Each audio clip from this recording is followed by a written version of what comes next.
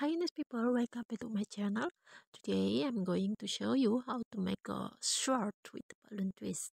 Let's prepare the balloon for one pieces and start with the finger barber. Continue to the pinch twist for two sides. This one we are going to make the handle of the sword. Yeah, see, finger barber for double side. And the end of the finger bubble we make the pinch twist only one and repeat the same thing, so it will be the same size between left and the right side.